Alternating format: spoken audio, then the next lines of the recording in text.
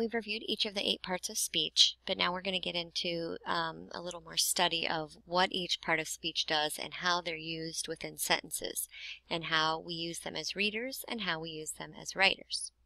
So the first one is a preposition. Start with the definition: a word that shows a relationship between a noun and another word in the sentence. So what does that mean? If I look at the sentence, on Saturday, I'm going to the beach. The first prepositional phrase here is on Saturday.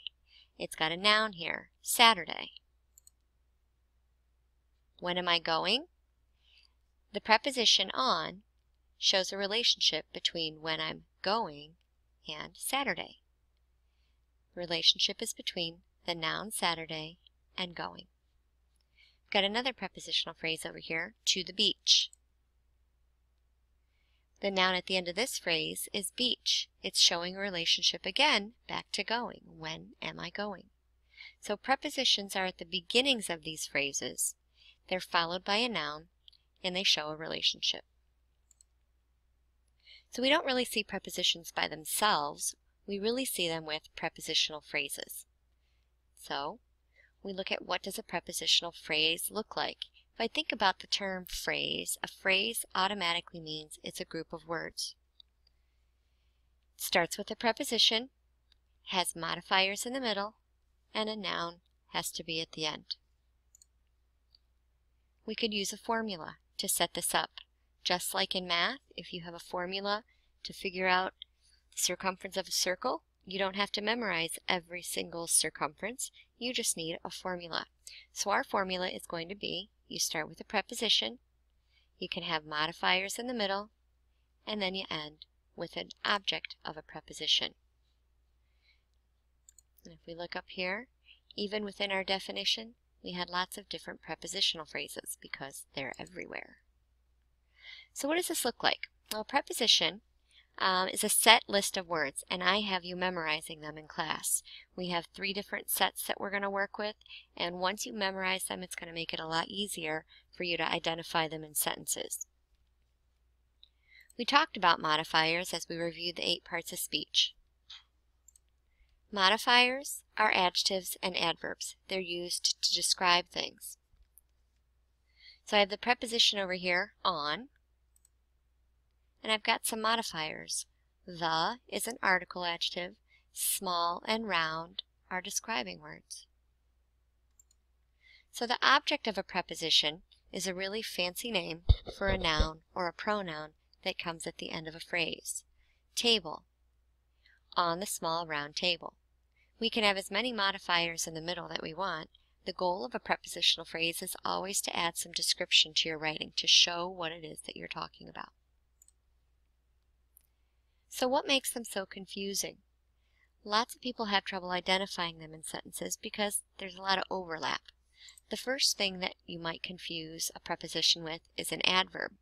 We've already said that a prepositional phrase has to have a preposition and a noun. It's allowed to have modifiers in the middle. So it's always going to be with a group of words. An adverb, however, is just by itself. It might look like a preposition because it's one of the words that you memorized on your list, but there's no noun at the end. Take up, for example. Billy ran up the stairs. Where did he run? Up the stairs. Stairs is the noun that's at the end of the phrase. It's the object of the preposition. If I look at the next sentence, Billy looked up and saw the alien spacecraft. There's no noun that comes right after up. It's just telling me, where did he look? He looked up. It doesn't say up in the sky or up above him. It just says up.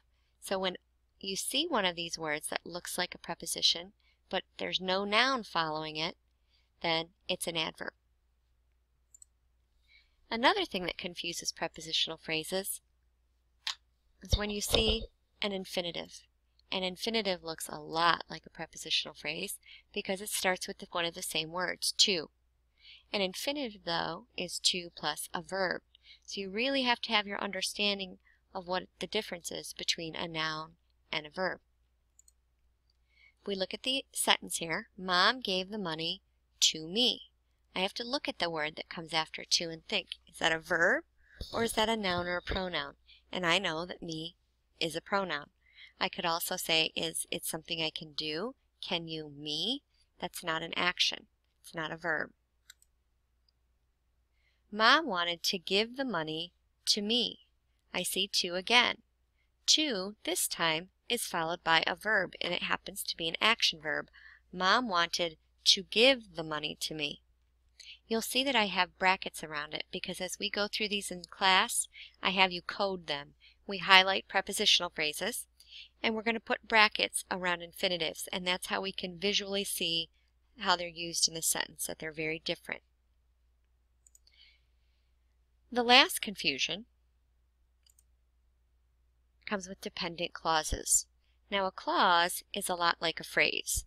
A phrase is a group of words, and a clause is a group of words. The difference with a clause is that it also has a subject and a verb. And we're going to be talking specifically about dependent clauses. Dependent clauses start with these words called awubices, our mnemonic to help us remember the subordinating conjunctions. After the game, we ate pizza. I see the word after, it's on the list of prepositions I memorized, has a noun at the end and some modifiers in the middle, after the game. The is not a verb, I don't have a subject and a verb within this phrase, so it's not a clause. After we left the field, we got pizza.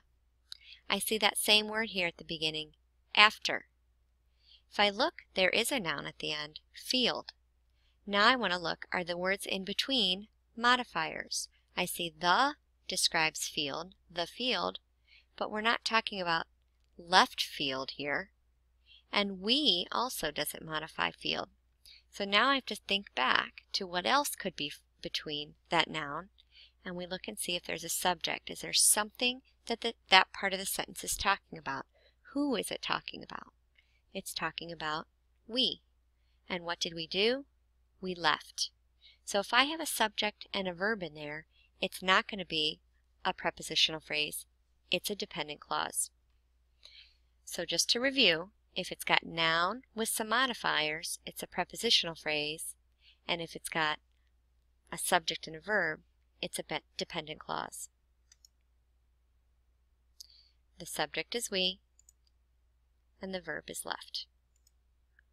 So what we're going to do now is practice identifying prepositional phrases. You're going to get your list out of your binder that has, or it's on page 1 of your interactive notebook, and it has all the different prepositions in there. And you're going to look for them in here and see, are they followed by nouns? Are they followed by verbs? Or are they by themselves? If they're followed by nouns and you see a prepositional phrase, you're going to highlight them. If you see to with a verb, then it's not a preposition, it's an infinitive, and you're going to put a bracket around it.